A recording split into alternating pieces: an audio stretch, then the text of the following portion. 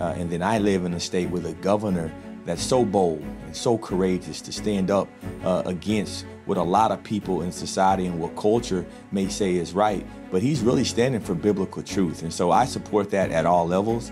I've communicated that, and as an African-American man, I do catch a lot of heat for my support. Many on the left try to make Governor DeSantis out as racist, but in my mind, a racist doesn't stand up for the voiceless and the underserved the way that he has. And so I will continue to support my governor, and I hope that he remains strong on this issue so that other states follow his lead. And now to our top story. The fight over Disney, the once family-friendly entertainment colossus, is experiencing a major crisis following two high-profile controversies. First, its vocal opposition to the recent passage of a Florida law that bans the teaching of transgenderism to children as young as kindergarten. And also, Florida Governor Ron DeSantis' retaliation against Disney by revoking its special district status that allows it, in effect, to govern itself. Disneyland is dedicated to the ideals, the dreams, and the hard facts that have created America, with the hope that it will be a source of joy and inspiration to all the world. Utopian visions often come to a crashing halt when reality rips off the facade. Disney's stock price dropped today to $115 a share from its high last year of $200 after Florida Republican Governor Ron DeSantis signed a bill that will dissolve by June of next year the Reedy Creek Improvement District, a so-called special district that makes Disney its own government, the master of its own kingdom. The action came after Disney's vocal opposition to a state law that bans the teaching of transsexualism in kindergarten through third grade, what was called in the progressive media the Don't Say Gay bill. I'm here as a mother of two queer children, actually, one transgender child and one pansexual child. I feel a responsibility to speak, not just for myself, but for them. Ron DeSantis did something that none of the Disney executives did. He actually read that bill that he signed. Because if the Disney people had read it, they would realize that there's nothing in that bill, nothing that says don't say gay. That is something that has been created by critics who want to try to make it a controversial bill. Disney ought to be proud to support that bill. They used to be family-friendly, kid-friendly. The special district designation once, but no longer applies, to Disney's utopian neighborhood called Celebration, just adjacent to Disney World in Orlando. In 2019, the Daily Beast reported, quote, "The cracks in Celebration's utopian facade have been evident for years. There were major segregation issues. The school, which didn't assign homework, grades, or even books, was losing students by the dozens. The recession had bankrupted local businesses and pushed homes to foreclosure. And in one brutal week of 2010, the town experienced its first murder." Later, when Disney sold Celebration's commercial district, its new management, quote, "let the place fall to pieces and started bleeding the residents dry." DeSantis' removal of the special district status for Disney has sparked a broader examination of special districts. Florida has 1,800 of them. There are 38,000 nationwide. The Wall Street Journal editorializes, quote, "most are superfluous, obscure, and burdensome. There are means to escape citizen limitations on government power and should be brought under control of regular voters and local governments again." Disney is also facing scrutiny that could blossom into a bigger crisis should Republicans win control of Congress. It is increasingly beholden to the Communist Party of China. 57% of Disney's China Park is owned by the Shanghai Shendai Group, a subsidiary of the Shanghai government. As the Harvard International Review reported, quote, "Disney has a long history of censoring its films to remain in the CCP's good graces." And joining us now is Jack Brewer, the founder of the Jack Brewer Foundation. Jack Brewer, great to have you here. Thanks for joining us. Thanks for having me. I'm very excited to join your show. You're taking a lot of flack for being a supporter of Governor DeSantis and his position with this whole Disney thing and the transgender issue in the state of Florida. Why are you supporting him?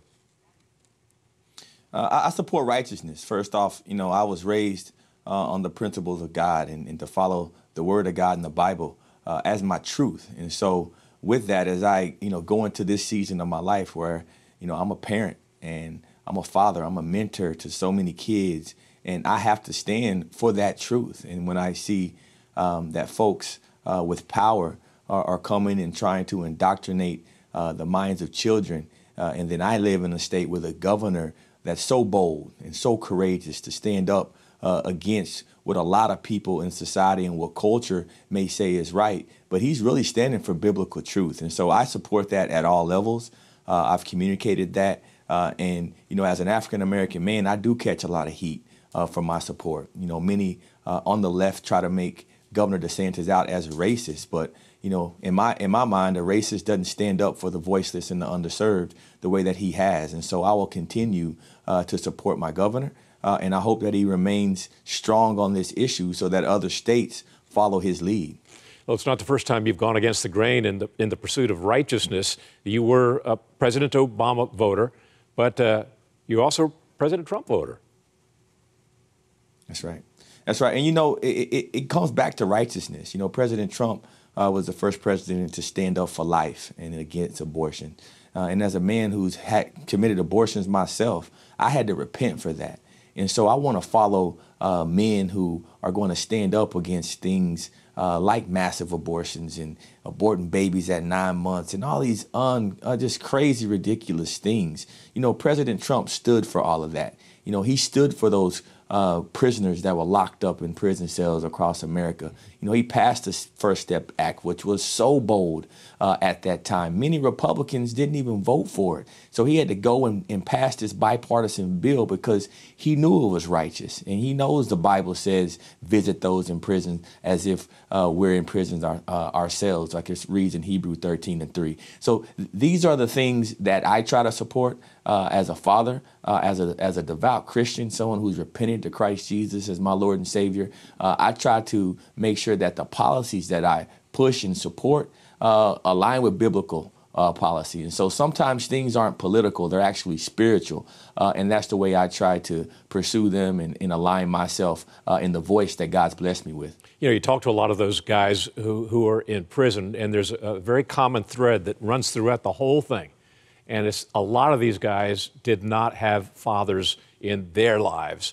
And that's one of the key things that you really are tapped into, fatherlessness. And I want to get into that in a backhanded kind of a way. And here's what I'm talking about. You had a very successful football career, SMU University, then the University of Minnesota, the Minnesota Vikings, several other NFL teams. You had some success, you had some failures. And I want to hone in on the failures now, because I've often thought that the NFL is a pure meritocracy. You either produce or you're gone. And I think few people can really understand what it's like to get that phone call from the coach, I want to see you now. And you're walking down the hallway, your heart's racing. What's my future? Am I going to get this big paycheck or not? You walk in there and the coach sits down and tells you, I really appreciate all the hard work you've put into this, the tremendous effort and all the bangs and bruises you've incurred here. But we've got this young guy who runs the 50-yard dash and so-and-so, and I'm sorry, we got to let you go. And then you walk out of there, and it's the purest form of rejection a human being can experience, really. It really is. And, I don't get a chance to talk about this on television. So I am very grateful for you to even bring this up. But, every Tuesday they bring in a busload of people to try out for your position.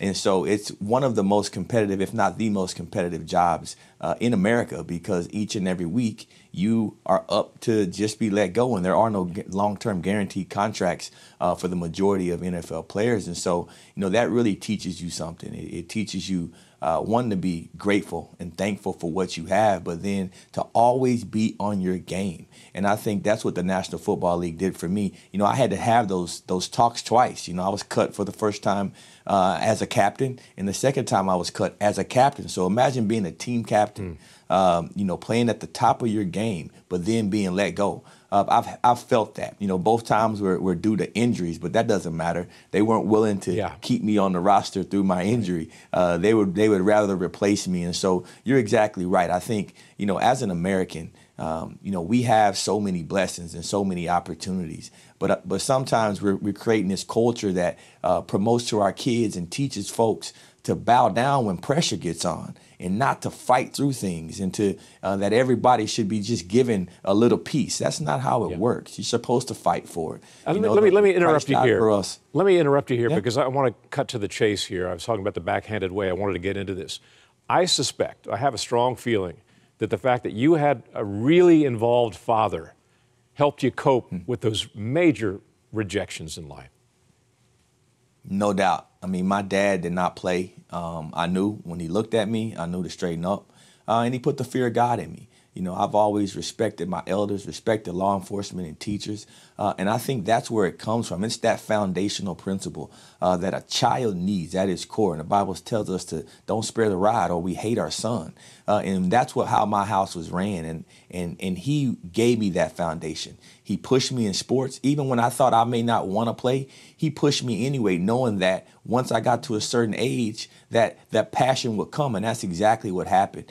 And so when you start as a young child to be held accountable, that's really the behavior you get used to appreciating, and it becomes who you are. And so you're exactly right.